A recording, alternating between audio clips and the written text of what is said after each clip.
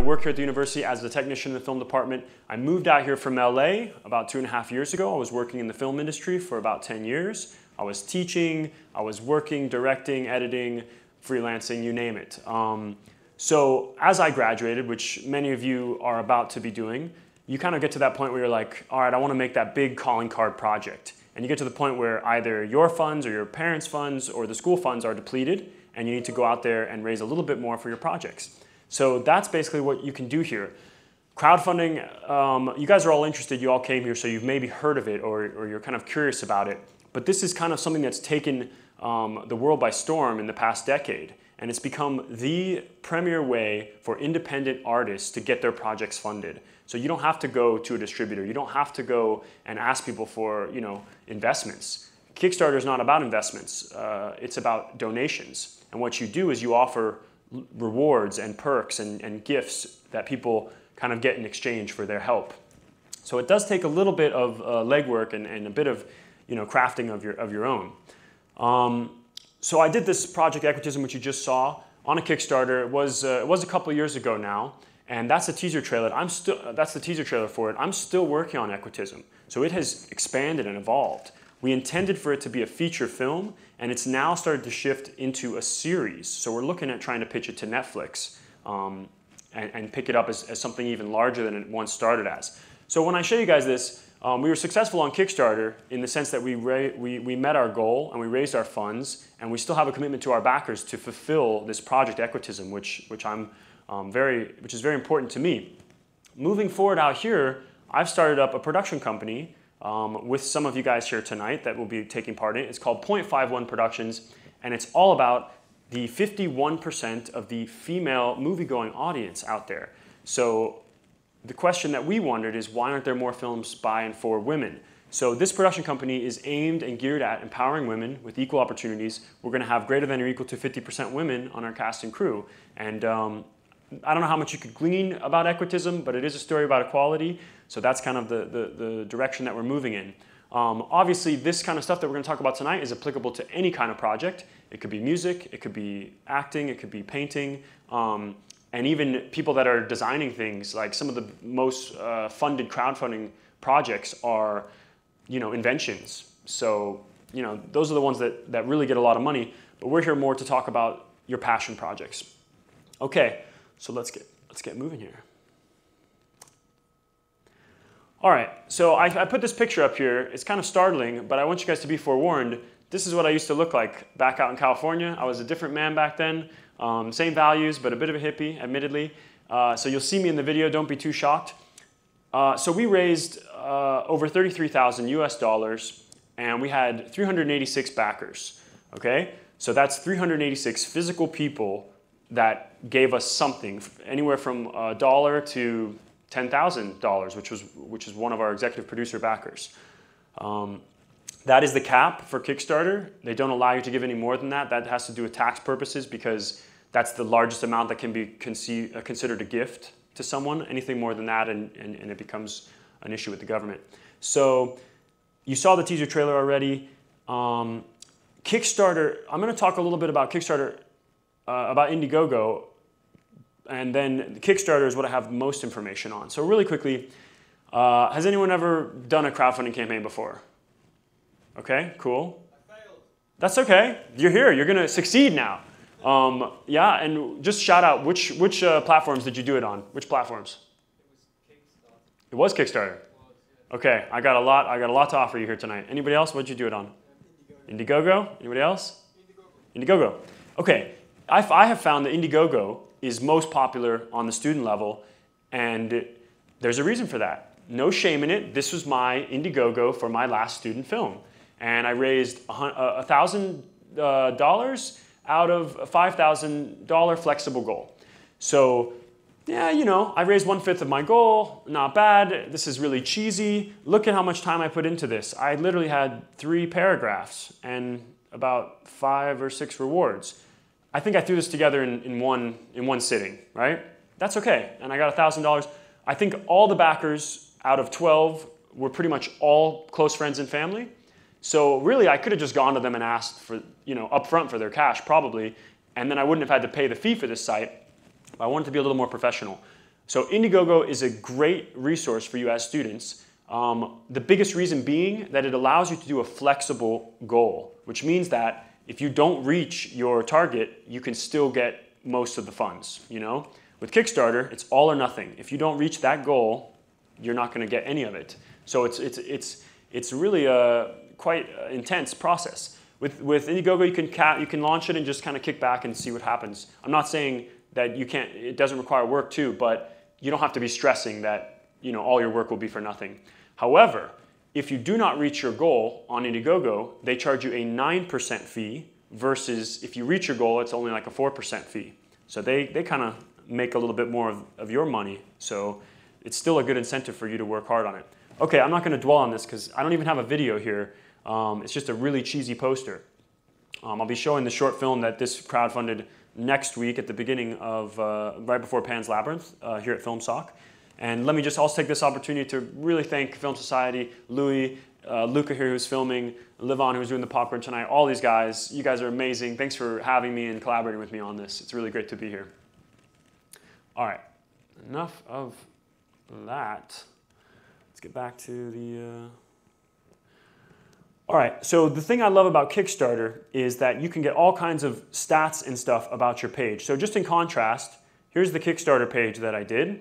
And I hope this doesn't feel like it was thrown together in one sitting because in actuality, from research to launch, it took me about a year of prep because I didn't know anything about it. So a lot of that time was just spent researching and I'll go into the details on that. But I'll show you, we're not going to watch the whole video, but I'll just give you a little taste of like the video that we put together. And we had this a little slightly more professional kind of logo and everything. I don't even think, there we go, sound. Just show you a little bit of it. Equitism splits men and women into black and white dichotomies. Dichotomies of a medieval time, a time when kings and queens ruled all. But as any chess player will tell you, it is the queen There it is. who holds the most power for changing the state of the game. This game, however, is not one of tiny wooden pieces. It's one of men and women dealing in steel and feeling to the death. At every conflict on this chessboard that is life, Relationships. And equity. Okay, so we had some behind the scenes footage. We did some Equity. stunt sampling, The green loss and screen. gain of material advantage. Not equality exactly. Because we're not exactly the same, but equity, because we do deserve equal opportunities and respect. Come with us on a journey to explore gender roles, sexuality, and friendship. Displayed out in sword fights, strategy, and comedy, all shown through an elaborate chess game with moves and reinforced with communication. We want to tell a story that explains this to teens. So we've got pre-visualization samples. Our young characters are inducted in the council of men and women. And the night before the real-life chess game, there is a grand celebration known as Qu'est-ce que c'est? Kiss, kiss, kiss que say. Qu'est-ce que c'est? Kiss que c'est. These events are not unlike prom or acceptance into college. In this parallel world, we educate teens how to make responsible decisions about the importance of verbal consent. Equitism is just another ism with positive intent. We're not picky with our allies, just as long as someone stands by our side. So let's usher in a new age that's no longer black and white and Shed light on all the colors of our modern day chessboard for the next generation of men and women to come.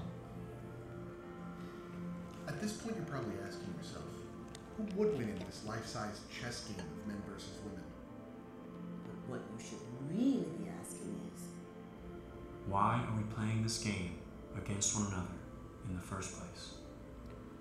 All right, so it's a little bit self-righteous and all that stuff, but you get the idea. We got our little logo there, and then at the end we just mentioned to people about the different rewards and like us on Facebook and all that good stuff. So there you go, there's the video. I spent a couple hundred just to make that video for location. We shot it on a Red camera. As I said, green screen. We had professional sound, lighting, different chessboard props. It took a little bit of time to prepare. That's my whole crew. We did it all in one night. So I would really strongly suggest you get all of your team in there, or as many people as you can, to give your potential backers an idea of who you are, the face behind the project. Okay, then coming down here, I just explained a little bit more about the project. We mentioned the Hunger Games and stuff like that, and of course it's a little bit of that vibe. And then I've just got some photos here, a little more description. We had this fun chessboard that we were updating as the campaign went to fill in all the squares to get to our goal. Talk about budget, talk about crew. This isn't anything special, but this is like the whole team of crew and supporters here. We talk about the story because people want to find out about that. We've got little samples of the music. We had an original soundtrack done. All the music you hear for Equitism is done by one guy. And to talk about the rewards. So we had a lot of unique rewards, but the staple reward was this pin that we made here. So I designed this pin with a graphic artist, and we sent it out and we had it produced. And we basically made hundreds of these pins, and they were our $20 reward. So the $20 reward is kind of like usually one of the most popular. It's kind of a benchmark. So if you can offer a really good reward there, you're going to get a pretty good response to your backers. And this pin actually can be worn in different ways to say different things about yourself. So you can display your sexual orientation, you can display your gender orientation, you can display what you're looking for in a relationship. So it's kind of an icebreaker, and it has some function to it as well. We're actually redoing these pins for our new campaign as well. Then we did some paintings. So for the painter in the house here tonight, we had this really talented painter who did these custom paintings, the one you saw of me. And for $500, we offered a painting from her, which of course we reimbursed her for fairly. And we had 5 of those rewards, and they all sold out. So $500 a painting, that's not bad. We cleaned up on that. And then, yeah, just our risks and challenges and a little bit of legal stuff. So there you go. Probably nobody read through all of that, and we're not going to either. The rewards over here are tiered pretty basically. The £1 reward is crucial. As you can see, we had a large number of backers for that £1 reward, 117. That makes a bigger impact than you think, because nobody sees how much people donate. They just see that they're a backer. So you want to get those numbers up early, and $1, £1 is an easy way to do it. And then as we go to 5, 10, 15, 20, you start to get little digital rewards and pieces of the music and the anything digital basically before we have to start mailing stuff out, because when you do mail it out, you got to think about shipping, and that's included in there as well. You got to think about the manufacturing of it and make sure that you're going to make a profit actually, and it's not going to be too much work to handle so you can meet your deadlines. And then we had an early bird reward, which is really useful for people that are coming in the first few days, something that's a really good deal. So we had 2 of these Equitism pins for like a discounted price. And yeah, the list goes on, and we get up to some other rewards. You can kind of see 12 backers, 6 backers, 5 backers, and some of them aren't gonna catch, but they will. You'd be surprised. For $1,000, we partnered up with these women who make these custom chessboards. We made a custom Equitism chessboard, and somebody bought it for $1,000. And then what else? A couple more here. Just little invitations and offers and stuff like that. And then we got a $5,000 backer that was kind of just luck, if I can be honest. But the reason that we've got that backer was because of the work that we did, and then we were lucky that they donated. So I'll tell you how that happened. And then, of course, one $10,000 executive producer backer. Okay, so let's get away from the campaign here for a second and go back to the slides. Kickstarter has this really great tool on their website where you can look at all the stats. So when you're done, you can go to this dashboard, and I can look at all the details. This is a really nice tool to analyze okay, so all the stuff that you did. This is live during your project. I think this graph is quite crucial. It just shows you kind of where we started out here, and this is how it's going to look. It's a very steady progress. Don't expect to get too much. In the first few weeks, it's a lot of grinding. You know, you reach out to those close friends and family, and then this big spike here was our $10,000 backer. And I'm going to talk a little bit more about that, because one thing that we did was we had the safety net of knowing that that was going to happen. We had an assurance from this investor that we were going to get that $10,000. So we basically negotiated a time where they would put that would give us a big push and momentum. And of course, your backers aren't going to know that you had that arranged. So that's just kind of a smart way to kind of keep your ace up your sleeve and pull it out when you need it. Because right now, if you follow this progression, it doesn't look like we're going to be successful. But what we did was we dropped this at a point where it took us to the exact point of days where we were halfway, pretty much halfway funded, and we were halfway there. And it was like, hey guys, we're halfway there. We're doing great. And then the rest was just these small little blips. And as you can see at the end, these were the ones that were just a little bit fortunate that nobody could have foreseen. And that's what helped us get to the end. Okay, over here you can see exactly where all of the bids came from. Most of them are external people from sites, searching. Facebook, we put out some Facebook ads, which seemed to do all right and get us over $2,000, almost $3,000. And then it goes on and on. We had some actors who were generous enough to donate as well, and things like that. So you can see every little thing on there. Tells you about how many plays your video got. Tells you about the reward popularity. Of course, the £1 reward, $1 reward is really big, and then again the $20 reward, which I mentioned. And then down here, it literally shows you every single bit of action, anything that ever happened, from pledges to adjustments to comments, and you could just go by beat and monitor your campaign if you ever wanted to go back and trace it to the source. Okay, and then, yeah, let's keep moving here. I want to get into the meat of this thing. All right, guys, so don't worry about the buzzwords. Maybe some of you will hear about like most funded projects, most raised on the first day, fastest projects to reach $1 million, and the most backed projects. Like I said, those are the kind of wunderkinds, the people that are making these new inventions, and they have a whole, factory behind them to just churn stuff out.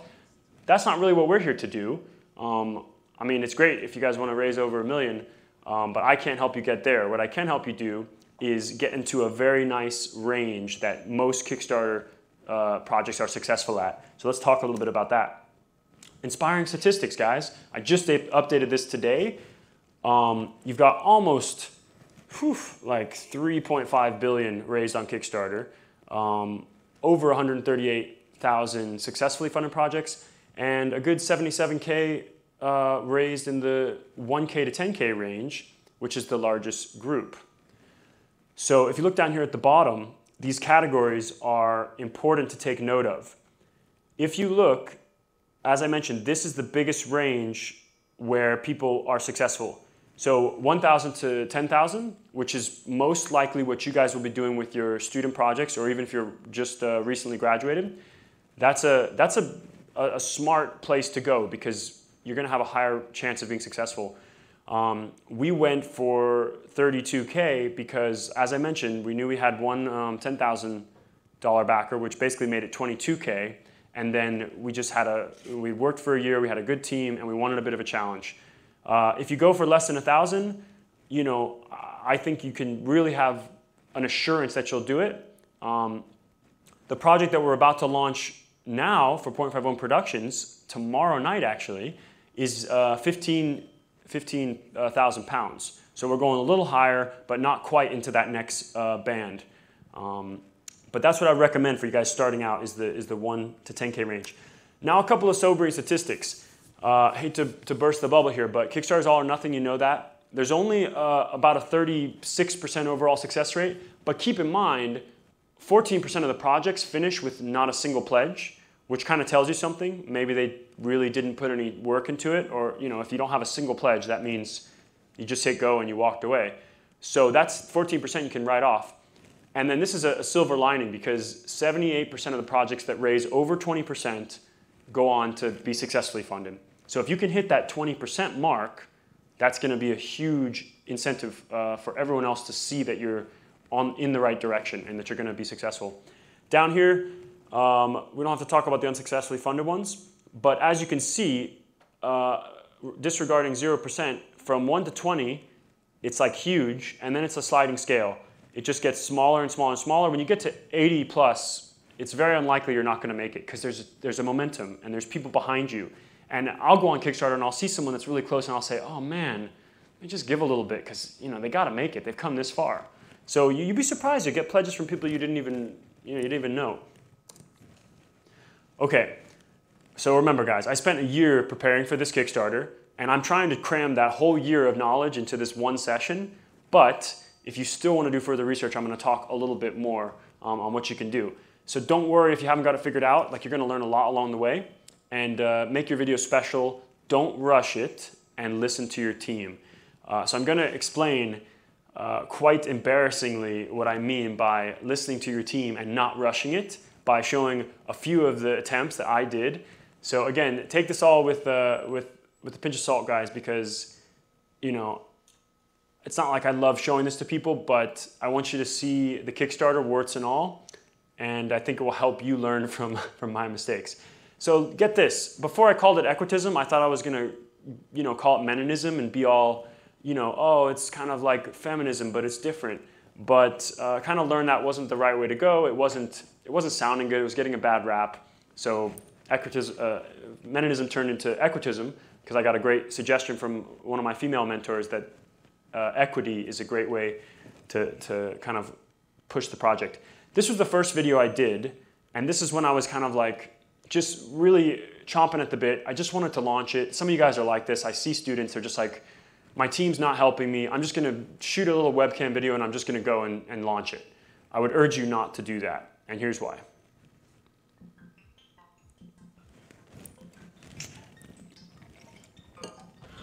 Greetings.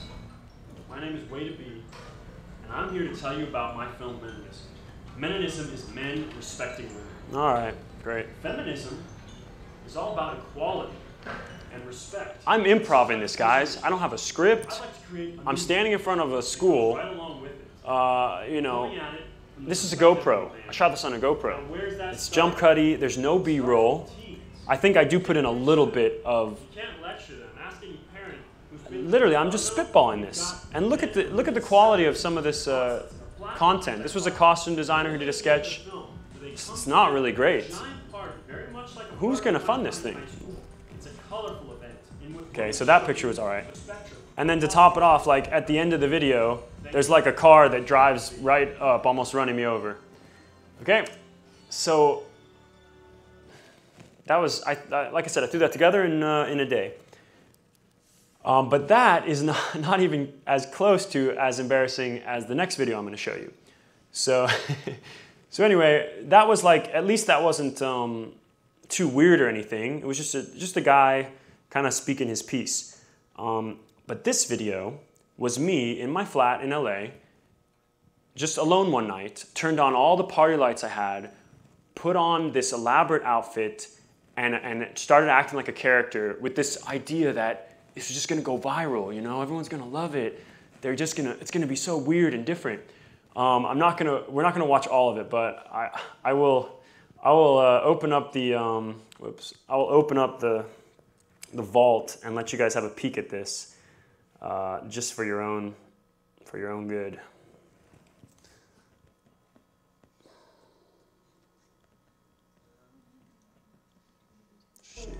Sorry, that's not it.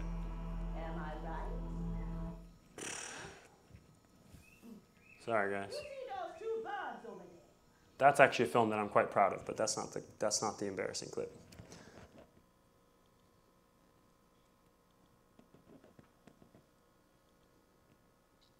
Okay, I warned you guys.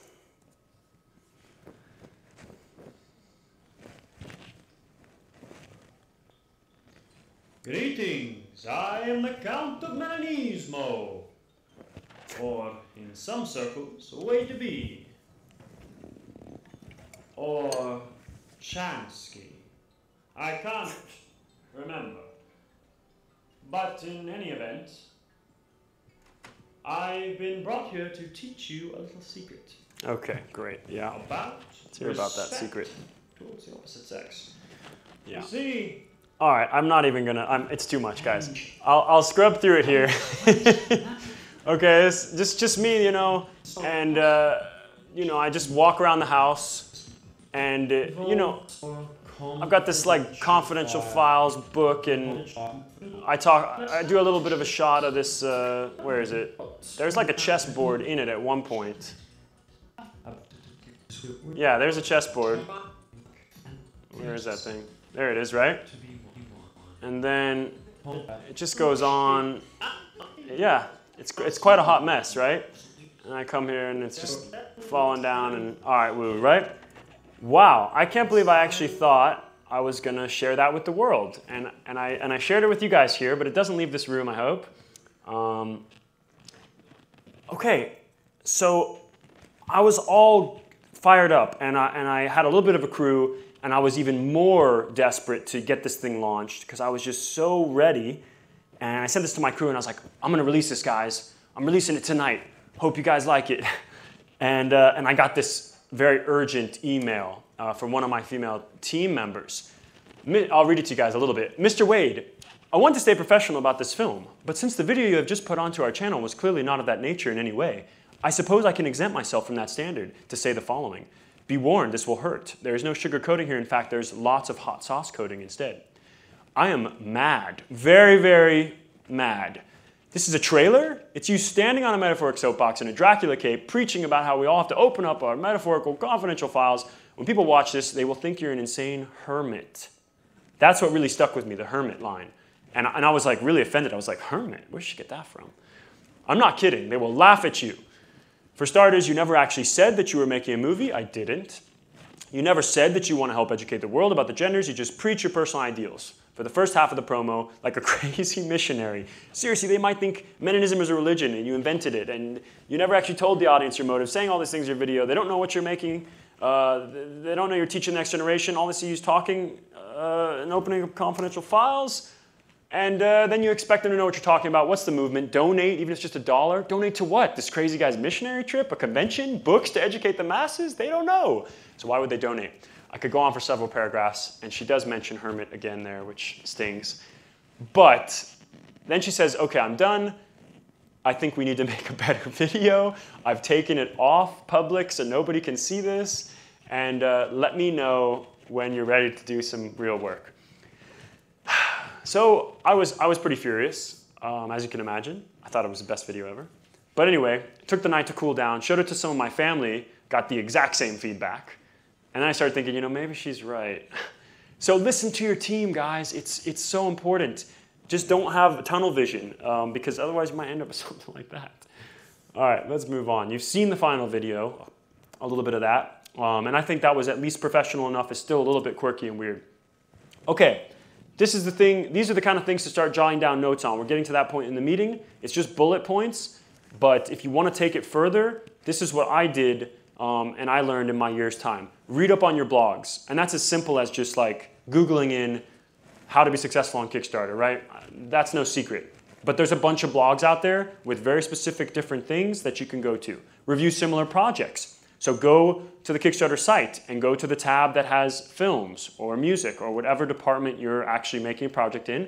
Look at the projects that are similar to yours with the same price range and look at what they're doing, right? And learn from them.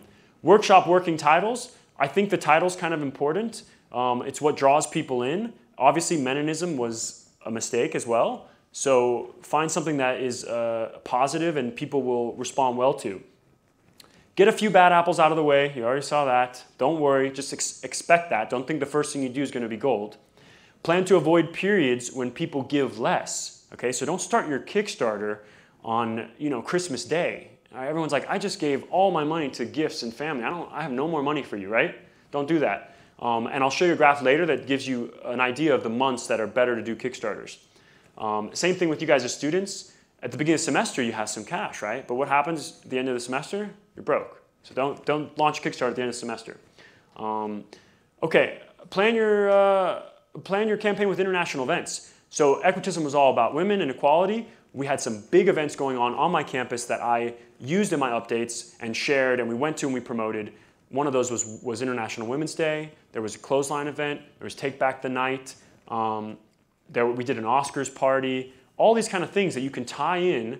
And we had this really ironic thing where 3 of us were all Aries birthdays. So we did like a birthday post for Aries. We hit our goal on the equinox, and our composer had composed a piece called Equinox. That was like the planets were aligning or something. So we did a post on that. Get creative. You don't just want to do an update that's like, hey guys, everything's going good since you last heard from us. Thanks for the donation.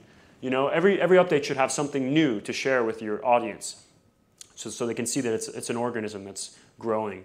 Call in the grammar Nazis. and this is something before you launch, just have everybody and their grandmother review your site so that they'll see things that you never caught. And they'll be like, look, it's great and all, but what is it? Oh, I should have had just one sentence at the very beginning that just says exactly what it is for grandma who didn't watch the video or just was way over her head, right?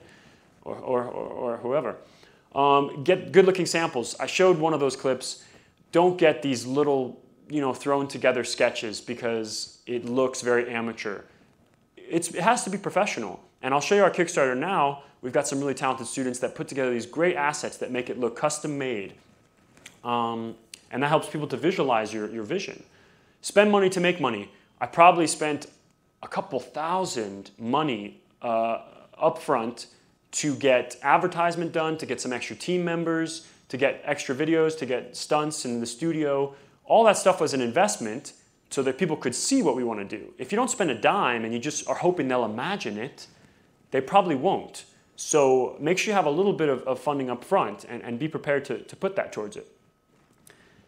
Treat it like a marathon, not a sprint. This is so important, guys. It is not, like first day, I'm just running like crazy to get as much as I can because you'll burn out after a few days. Pace yourself. It is good to get a lot of backers early on, but then towards the middle, you're going to have a long drought. That's just how it goes. In the middle, it gets really slow, and you have to have that stamina to just keep doing little things and keep progressing, and don't ever fall flat and just say, we're not going to make it, let's just give up, because you'll have some tough days, I promise you that.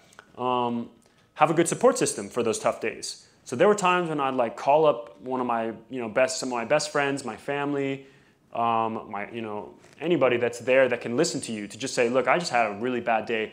I'll show you guys on the campaign. We had one backer who gave us £1,000. He was a so-called producer, $1,000. And then a week later, he withdrew his contribution. So there's a part where $1,000 just disappears. And so that was really rough because it kind of feels like you're kind of a phony, why did you give it? The Indian giver, give it and take it back. That didn't help us. It actually made us look bad. So be ready for those tough times. If at all possible, have a safety net in place. And that's what I was talking about. Have some backup funding. Look, if you guys get 80% of the way there and you need another 1,000 to get you over the hump and it's 5 minutes to go, don't just sit there crossing your fingers. Beg your parents or someone that you know to put up that 1,000 and look, I'll pay you back, I promise. Get over the mark, because once the money's in the bank and you pass the finish line, you can breathe. But if you did all that work and you're just a little short and you didn't think ahead of having a backup plan, all that work will kind of be for nothing in a sense. And I wouldn't want you guys to do that. I know it happens sometimes. Find relatable popular cultural references. So right now in the media, back in America and Hollywood, the Me Too movement and Time's Up initiative and the whole Weinstein scandal, all that stuff is very relevant to what we're doing with .51 Productions. So, we're not trying to market on that, but we're trying to be aware of it because we want to change the culture, the working culture in the film industry out here in the UK as well as in the US. Schedule things in advance to stay busy. So you don't want to hit go and all that pre-production, all that work, and you're just, okay, now what do I do? And you're just kind of twiddling your thumbs. You want to have events you're going to, launching things, meeting people, networking, stuff like that. Line up your best friends or some people that you trust to do the launch with you, and that way you get a few backers early and a few donations. Have material in the can, which basically means film some of your stuff and don't use it right away. And then one dry night or one rainy night, you can just throw it up oh, we just shot this. So do you guys, for instance, you guys know the actor Shia LaBeouf by any chance? Anybody? Shia LaBeouf, you guys know him? I'll tell you a little story. So I was out in LA. You know how he's kind of a strange guy. He was doing an art gallery where you could just come and see him for a whole week. He was sitting in a room and you could come and meet him basically and do anything you wanted. So I went and I waited in line for about 36 hours and camped out there with a sleeping bag, got in line to see Shia LaBeouf. So, and obviously had a pretty transcendental experience with him, gave him one of our pins, was holding the guy's hands, eye to eye. We had a moment, but I don't want to bore you with that. The point is, up until that point, I was passing out those equitism pins to everybody in line. I was taking photos. I was getting to know them. And then I had this whole stock of equitism pin photos that I gave to my PR team. And throughout the campaign, they would just pepper them on the social media. And it would seem like, oh, they were saying stuff like, oh, equitism pin sighting on Broadway Street, equitism pin on Mulholland Drive. You know, they were kind of pretending that these were random people that had the pin at different days. And you know what, guys? You gotta get away with some things like that because your audience is looking to see how alive this project is. So there's no shame in that. Yeah, and then book your schedule solid for a month or 2 months or however long you're going because it's a full-time job. It's not a lottery. That's the last thing I'll say. It's pure hard work. You know, it's not just hoping for the best. It's the work that'll get you there. Different phases really quick. Explosive start, like I mentioned, you've done a lot of work to get there. Patient marathon pace, and then a breakneck sprint to the finish line to get you there. I think we reached our goal just a day or so before our campaign started. Okay, close friends and family. In the middle, you hope to get some big fish or that safety net. And then at the end, it comes down to absolute strangers and absolute lifesavers. Get ready to exhaust everybody on your contact list. You got to be a little bit shameless. And you're going to get some like stressful messages back. It's tough because I'm a sensitive guy, but I was shameless and I mass texted everybody and you're going to get those texts back that are like, don't ever contact me again, you horrible person. And you're just like, I'm so sorry. But you know, once you do it, you get out of your system, you're like, all right, I'm not going to contact them again. But then you also get someone back who will say, oh, hey, I haven't heard from you. How you been? Well, I'll check it out. You know, and they're just from 5 years ago and you had them in your phone. So go for it. Okay, holding events while your project is active. I talked a little bit about this. So one of the innovative things we did is we held auditions while we were active, while we were live. It kept us busy. And so we had our story, we had all our thing, the Kickstarter page. People were coming in to audition for Equitism. All those people are the people that you see in the teaser trailer. And of course we would say to them, because we didn't want it to get unethical, we would say, we don't need you guys to donate, but we just want to let you know that if we don't reach our funding goal, we're not going to be able to make this film. So please spread the word, you know, share our message. And a lot of actors would pass along the message. Some of them felt like they wanted to donate. Nobody was donating for a role or anything like that. But I want to show you like one person who falls into the lifesaver category. Whoops. Actually, maybe I'll have to, oh, I think I know why. Okay, so the rouse here. So let me come over to our backer report here.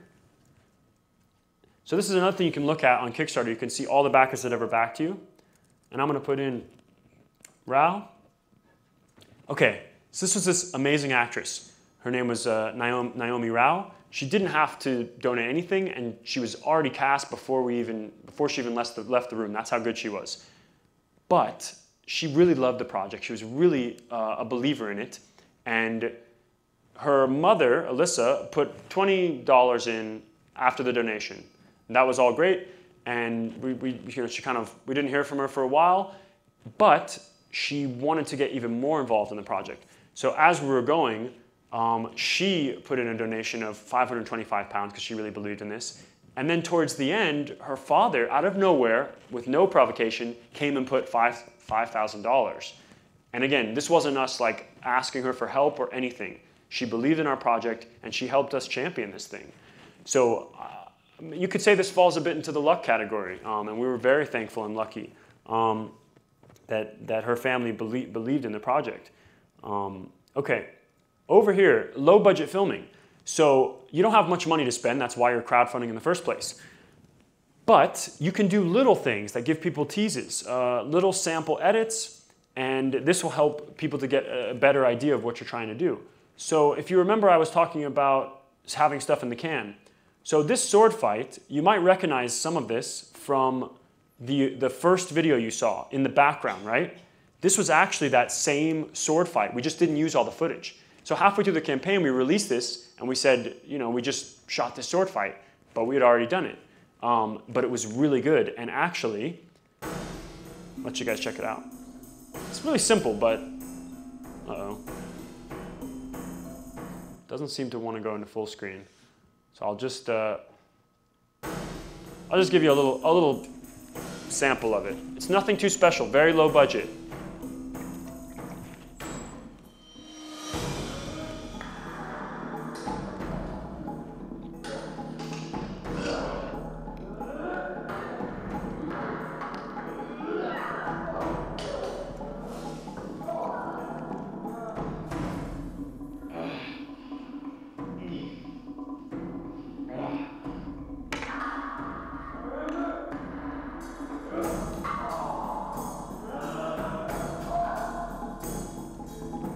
No special effects.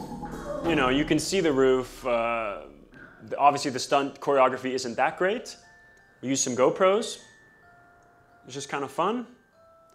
And there you go. That was put together by our editor. He did that in a matter of minutes. And so then later, just after that update is released, we have this donation come in. Okay, so Lee Phillips was our editor's mother, and she gave $500, which was already enough, huge. But then after that video came out, our editor's father came on and said, I totally see what you're trying to do here. I can see how that would be an epic sword fight. Here's 5,000, right? Okay, so those are the blips that you see at the end that get us there. And that's kind of what you're aiming for. That only happens generally at the end, when you've really proven that this is going to happen, and people are really starting to believe. Okay, and then we did a launch and a landing party and everything in between. There's a website called launchrock.com, which you can just start getting hype for your Kickstarter or your crowdfunding. Just get people's emails and they'll be notified when you launch. We did like a really cheesy party where I just got a cooler full of beer, and I printed out some stickers of the pins, and I brought some Sharpies, and I said, hey, come over to my friend's house. And they hosted. There was a little bit of music, and I gave everybody the pin with a sticker, and we just wrote it on with Sharpies.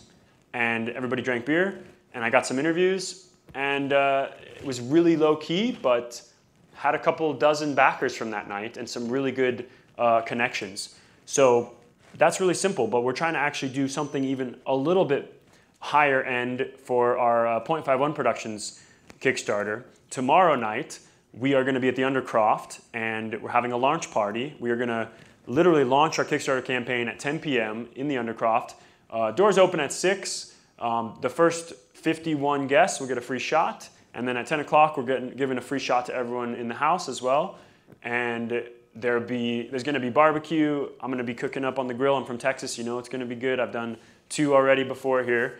And then we're going to have some beer pong and some other fun stuff like that, and a live DJ. So we're trying to go a little bit higher up than the last time we did it. You guys are all welcome to attend if you want to check that out.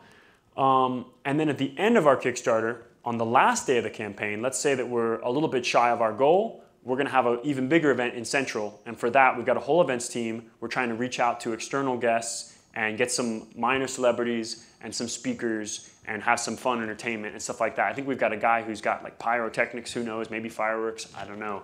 I'll let the cat out of the bag here. So think about that kind of stuff. And then I told you guys about these events too, and the Oscars party. And we actually had that $10,000 backer give us that reward at the Oscars, night of the Oscars. Everybody's excited. It's a big hype. We did a little video. You don't need to turn the lights down for this. It's just a little thank you. Just kind of saying...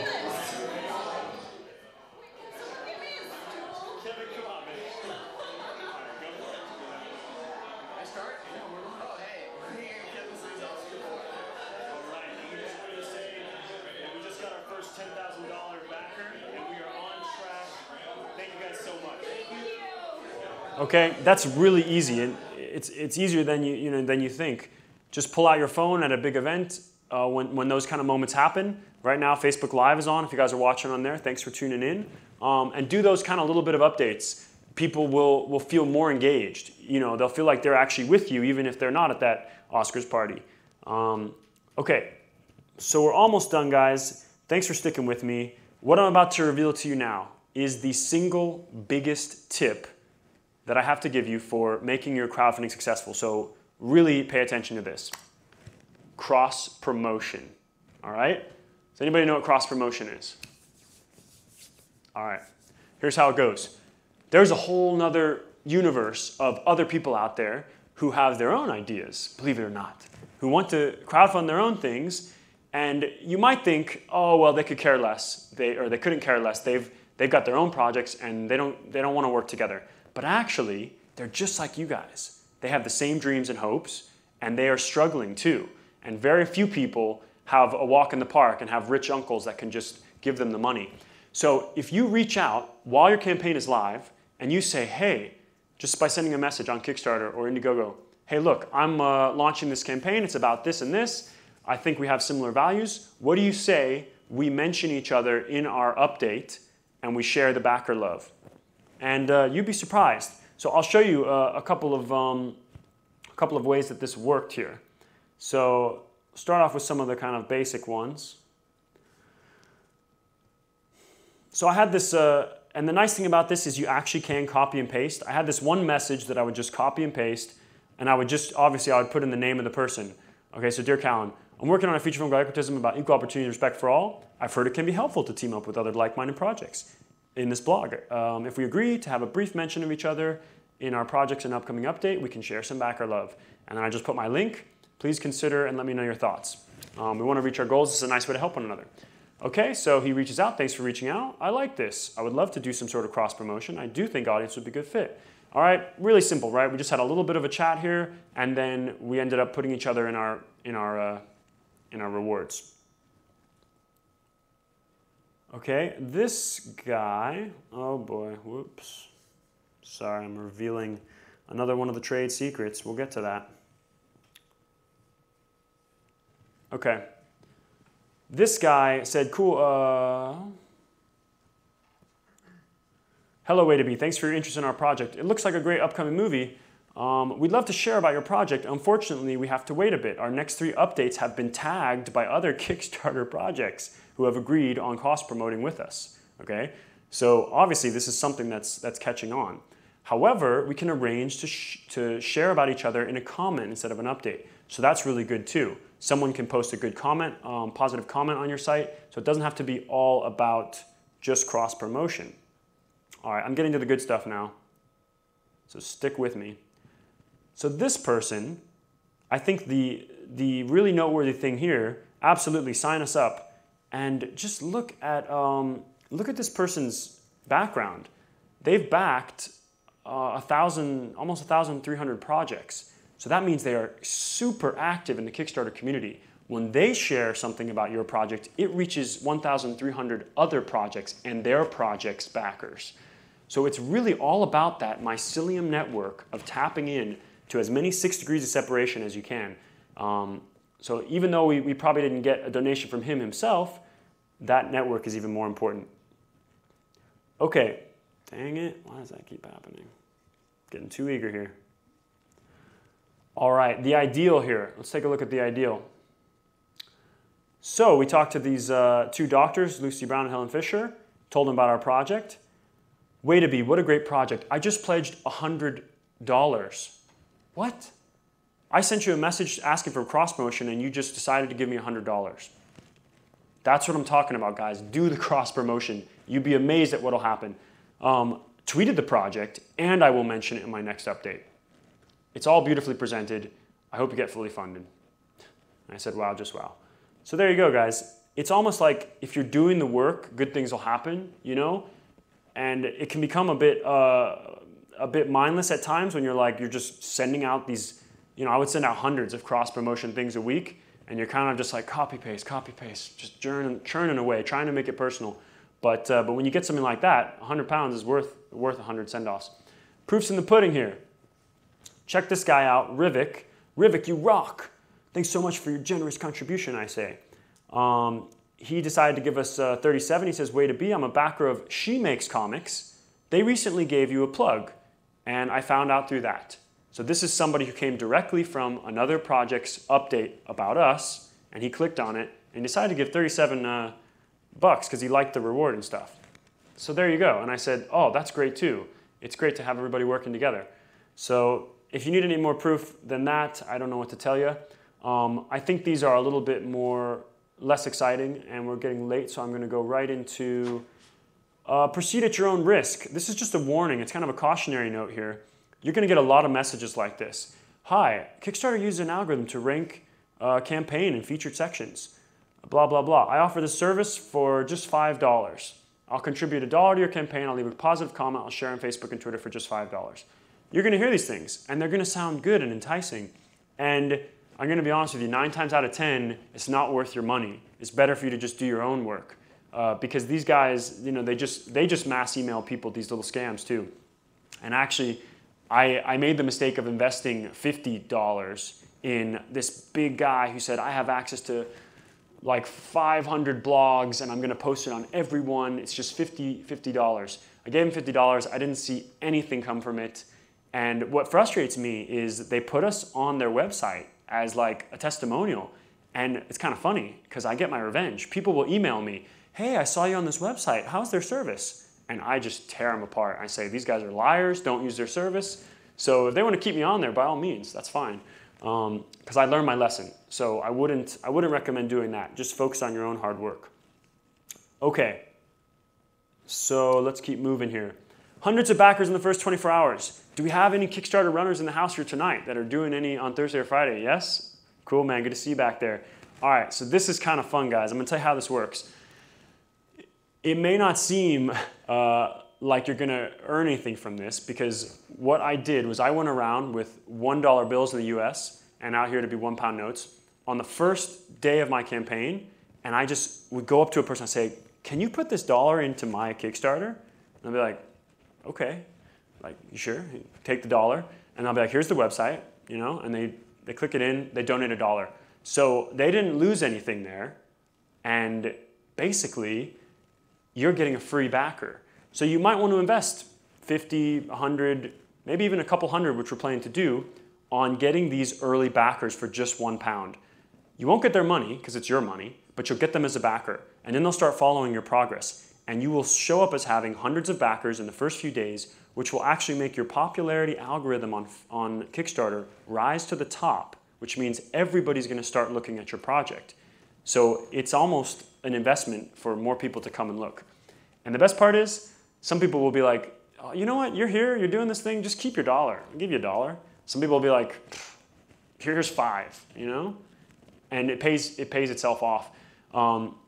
This is something you guys can do easily here around campus, around libraries, wherever people have computers, because you can even say, hey, I'm from this campus, I'm making a movie, I'm making a painting, I'm making a video, can you help fund us? Here's $1. And they'll be happy to do it. Here's £1. So that's a really good tip, and we're going to actually put that to the test out here, so I'll talk to you a little bit later about that, my friend. Good to have you. Okay, the importance of advertisement and social media presence. So this is Slice of PR. It was a startup PR company. I know we have someone in marketing here tonight. This was absolutely essential to our success. So this site has been updated since I last looked at it. It's super professional, and I'm hoping that they still deemed us worthy of their testimonials. They might have surpassed. They used to have us on here as a testimonial. Oh, maybe it's on here.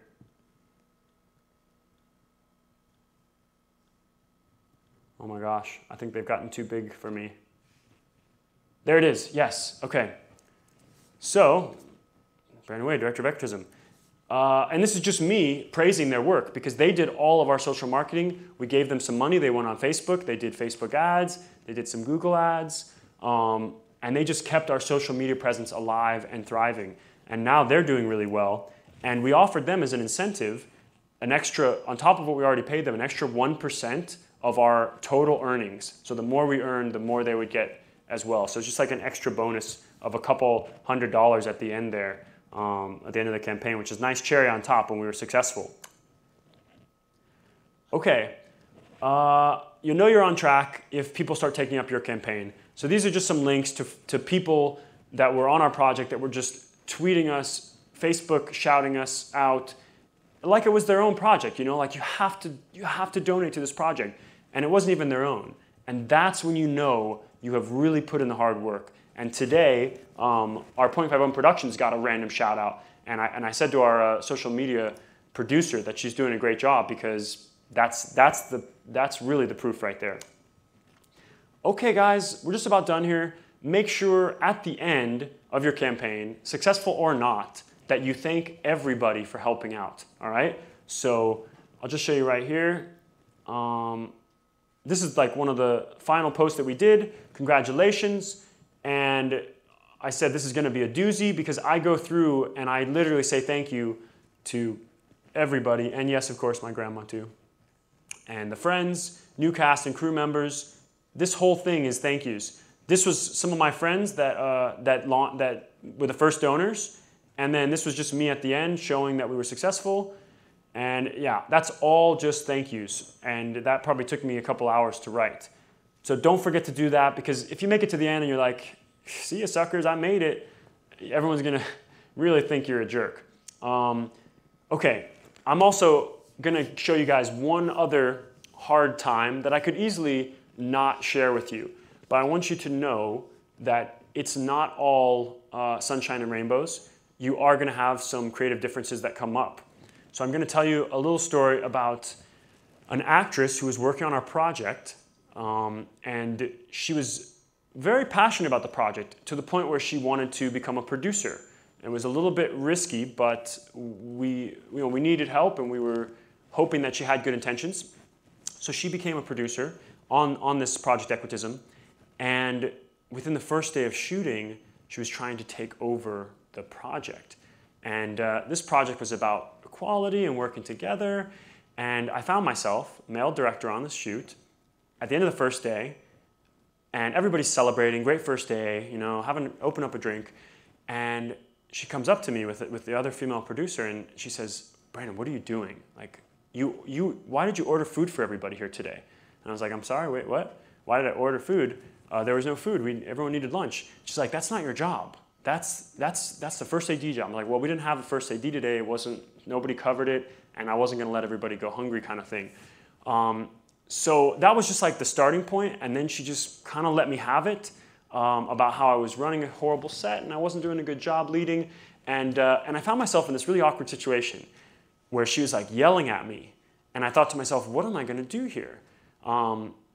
This is a film about equality, and it's a film about respecting women. So I didn't want to yell back at her, and I also didn't want to say, something outrageous like, you're fired or anything like that. So honestly, I'm gonna level with you guys. I'm gonna be honest. Like, I cracked under the pressure, and I broke down, and I started crying, like right in front of her and this other producer. And luckily, my cinematographer was there, gave me a big old hug. He's this like Viking guy. We hugged it out. But unfortunately, from that point on, she had the project under her thumb, and she was calling the shots to the point where, no pun intended, she would say, we're done shooting this scene, it's my scene now. And it was very tough to work with, and to get that teaser trailer put together. I had to do a lot of compromising, because I had a personal friend on the project who was an actor in that video, who she basically said, you know what, he's not good enough, get him out of here. And I said, this guy's been working with me my whole life. I'm not going to lose him. He's my friend. And she said, he needs to go. And basically, the only reason that I stuck with it was to fight to keep him on the project. And I don't leave people behind. Everybody has their own personal integrity and their values. But when I start something with people, I don't walk away from them. Sometimes people walk away from me. That's okay. But I stick with my team. So this whole thing ended with her and some of the other producers putting a contract in front of me. And some of you guys may have heard of this scenario. It was the sell your soul moment. It was, we have a production company, give us the rights to your film, take yourself off as director, give us 100% rights, and we'll make this film for you. And I was sitting there with my crew of loyal people, all at this long table, and there was some discussion about whether we should do it or not. And I took some time, and I talked to some mentors, and I got some good advice. And at the end of the day, I basically said, sorry guys, I'm walking. I took my script, I took my crew, and we walked away. And Equitism has been on the shelf a bit since that point. So I want to show you guys the hard times. I want to tell you about them and be honest. This actress left a very scathing comment on our Kickstarter page, and I'm going to let you guys read that in a little bit. But this was just throughout the campaign. You're going to have hard things happen like that.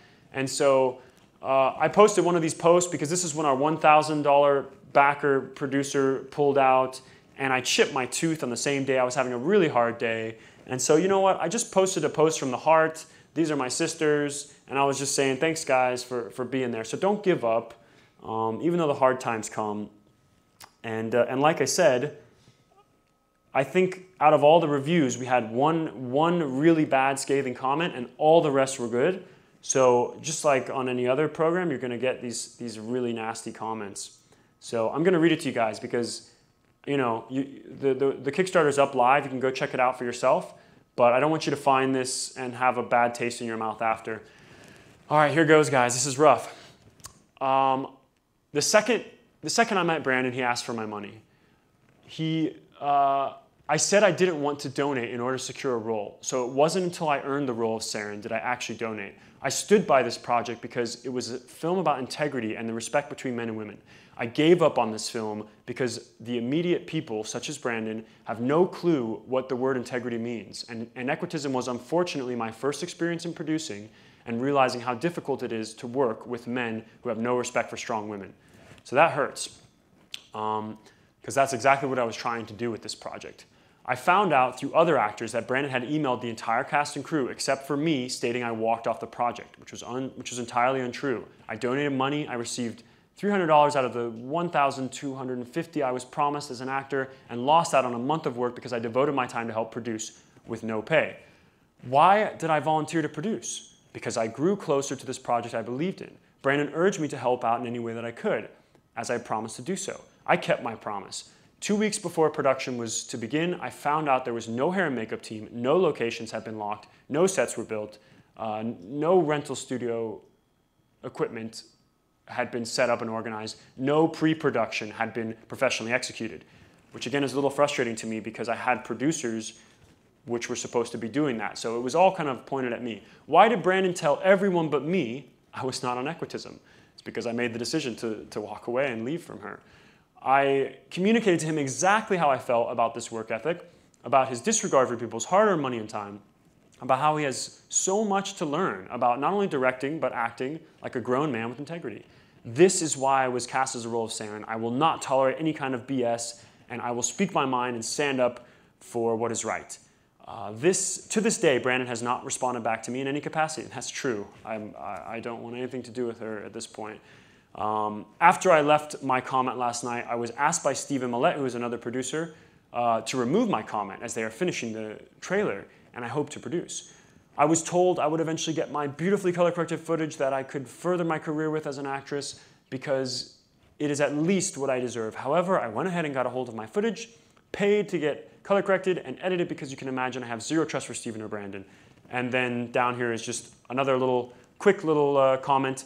I donated $500. Where's my footage? Where's the painting? Where's the pin? Where's the due diligence? Brandon, I have emailed you 9 times to ask you to give me my money in order to be a part of equitism. Such a shame. All right. So there it is, guys. That is like the single biggest wart of the project. And, you know, I could have gone here and tried to report this as spam or something, but I don't think it is spam. We had a genuinely kind of a strong disagreement, and we did not work well together. And I tried to make it work, but there was a point where it came to a head. She and her little toxic trio of producers gave me the ultimatum to sign over the rights, or they were going to walk away from the project. That was the ultimatum they gave me. And I thought to myself, this is a perfect opportunity. And that is why I emailed everyone stating that they have walked off the project, because I am not going to sign this. So there you go. Every other comment on here is congratulations. Great premise. You made it. Congrats. Oh my gosh. Congrats. Yes. And just a lot of positive love and really good stuff. So I just want to warn you guys that, you know, you're going to get some people that want to rain on your parade. And I know I don't want to go into anyone else's projects, but I know some people in Film Society have dealt with that as well on their own things. And it's tough, but you got to stick with it. So that's all I would encourage you to do. Anyway, guys, wrapping up here, why is this a good place to do a Kickstarter here in the UK? All right, over here on the side, this is this is where Kickstarter gets most of its money, from the US, but the second biggest contributor is the United Kingdom. They say London is the Hollywood of the UK. This is just one of many links that you can go check out that has stats on Kickstarter, and I found this one particularly helpful. This just shows you the dates that the Kickstarters are most successful in, okay? So like I said, I would never do one in December, personally, because people are spending their money on other things. And luckily, as you get into February and March, where our campaign is running through, you start to get up a little higher. And actually, the biggest ones are May and November. So you can check that out as well for your own projects and when you're considering launching. And here at the university itself, you guys have over 20,000 students. And with 0.51 Productions, I think one of the reasons it's so pertinent here is 59% of the students are female. And you have 150 nations from diverse backgrounds. This is one of the most diverse institutions in the world. So that's a really cool team to go with.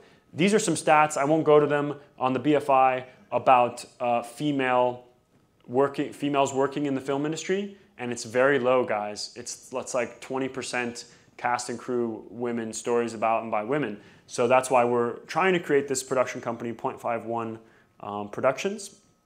And there's a little bit more on the roles here. Some of you guys who are interested in being a part of that Kickstarter, these are the kind of things you can do. I won't talk about them all, I'll just tell you the titles. Got campaign page editors, pre-visualization team, updaters, video team, PR and ad, legal team, events, cross promoters, reward team, business team. If you can get somebody to have a head of department in every one of those teams, which I think we do right now for our new Kickstarter, you're looking pretty good. You know, you can share the load, it's a team effort.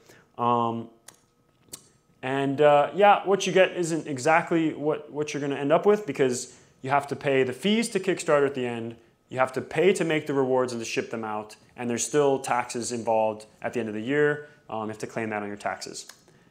Okay, so that's it from me, guys. Thank you so much. I'll share with you a little bit in a moment more about 0.51 Productions, but does anyone have any questions about crowdfunding for their own projects? Yes. We've got some microphones coming your way. All right, cheers, thanks. Yeah, I just wanted to say, because your project, obviously, you played like closely with the whole fact that you're kind of like trying to support the equality movement. Yes. Say, for example, you're just like kind of wanting to make a short horror film, a short thriller film, and you don't really have an overarching like aim to make a difference in an industry or something.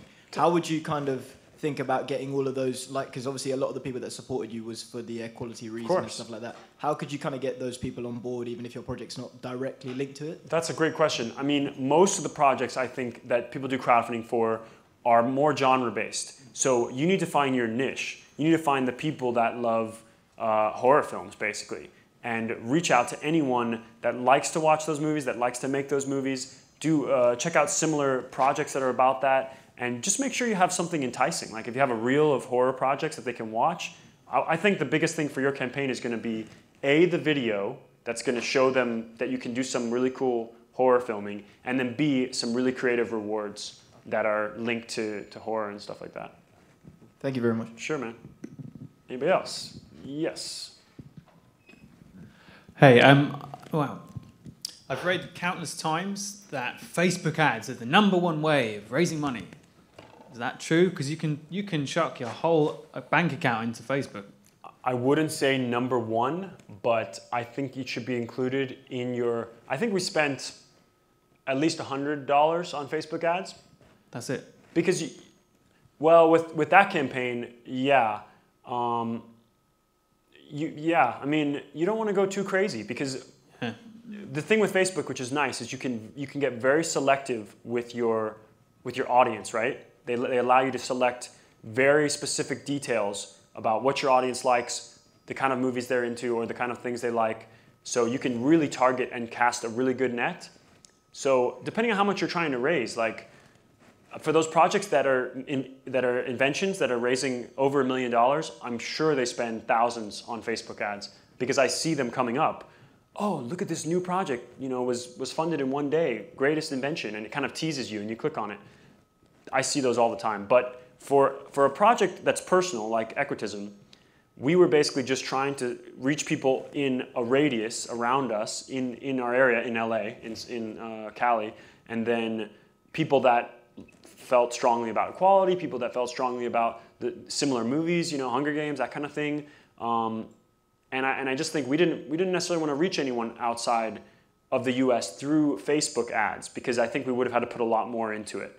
So you got to find what's worth it. Do you know how much you want to raise on this next campaign? For me, it would be, yes, it's definitely the 1 to 10,000.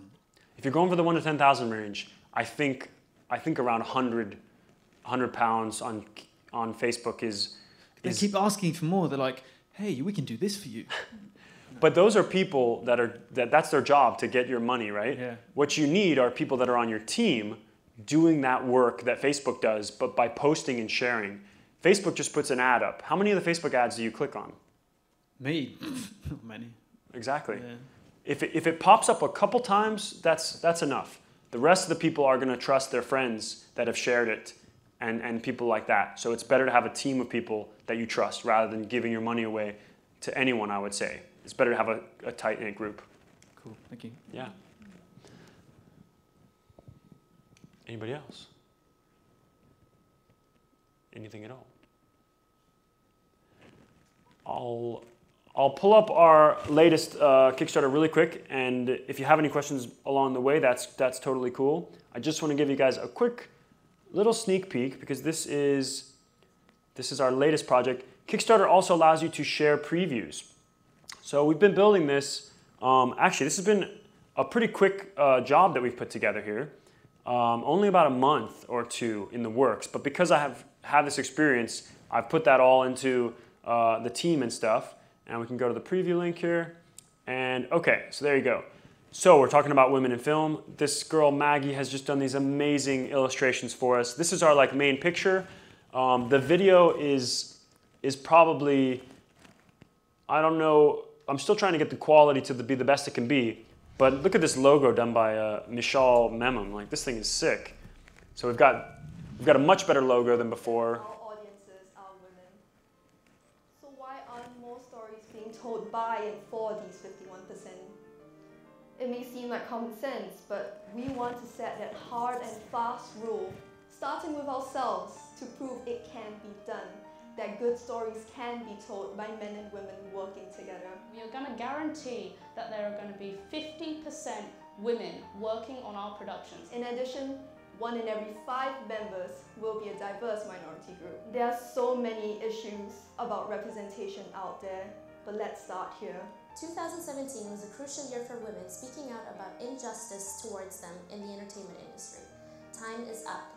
We know what we want and we're going for it. We're going to be the first production company founded around true equality. We're focusing on empowering women, but all we're really doing is rebalancing the scales. The world is ready for a big change, and it is starting where it always has, with our storytelling. We need you to help make that change. And be the ones to tell your stories. We're looking for cast, we're looking for crew, and we're looking to raise $15,000 in... Okay, so I'm not going to show you the whole thing. That will be live tomorrow. We talk about our timeline, but those graphics were all done by Michal. He's just amazing. Everything in there is custom. We have all the rights to it. Liv On, who's in the house here, did the scoring for it. Very, very professional, that piano, and it kind of conveys our positive message. So this is one thing we're trying to do. It's a bit of an experiment. We are having this commitment to having greater than or equal to 50% women on our cast and crew. And there's going to be some people who might not agree with that, but for us, it's an important cause. So that's kind of the staple of what we're starting with. But as you saw with Equitism, we've got some exciting stories to tell along the way. So we talk about our goal. These were all custom drawn by Maggie. We've got a graph here that we're going to talk about where the backers are coming from, male and female. This is the information I was telling you about on the BFI website about women working in film right now. This is an even closer look at the different roles they're in, so it's a little bit graphical. And then we just talk about our values. We are writing this manifesto, which is kind of a fun thing, but Kickstarter is doing this limited promotion in January where you can make 100 limited rewards and be part of their Make 100. So we've got a calligrapher who's actually hand drawing the manifesto. This is just a really rough sample. we're going to have this kind of constitution-looking manifesto, and we're going to frame them and send out 100 of them, hopefully to filmmakers who believe in the message. A little bit about our story there, and then our cost breakdown. Of course, people want to know where the money's going. Our timeline here, just so people can see what we're up to. And all this stuff is going to be updated as we go. Our first productions, of course, you all saw Equitism. That's kind of one thing we're going to be carrying on. There's Maggie, and she helped us develop this new pin, which I think looks even cooler. We're going to remake those pins that I was talking about. And we've got some other great things as well, just little things that you can own for 10 to 20 pounds. And we talk a little bit about our team. There's a Meet the Roles video here that also shows some of the different people that are on our team, and our stretch goals, and of course our social media. So this is getting a little bit lengthy. Risks and challenges, I do share that story about what happened with Equitism. Kickstarter's big on transparency. And then we've just got all our rewards here on the side as well. So there you go. I mean, we threw that together in a month or two. So you guys can achieve this. It doesn't take that much time. We'd love to have you be a part of this. We're going for a 51-day campaign. Some of the CMP students will be participating for credit. If anyone else wants to get involved, to have this to put on your resume, we're aiming to be successful again. And then we're looking to get cast and crew, as you heard in the video, to actually act in our movie, to be the crew on the movie, and to move forward with Point One Productions. We're also looking for your stories and your scripts to tell. However, if they don't follow our manifesto, if they're like war movies or movies disrespecting women, we're not going to be doing that kind of stuff. So just keep that in mind, and we hope you'll join us on it. I hope you've gained some insight from this seminar. I'll be sticking around if you have any last-minute questions or anything like that. But I just want to say thank you guys for putting in the time, and really great to have you here. Thanks so much.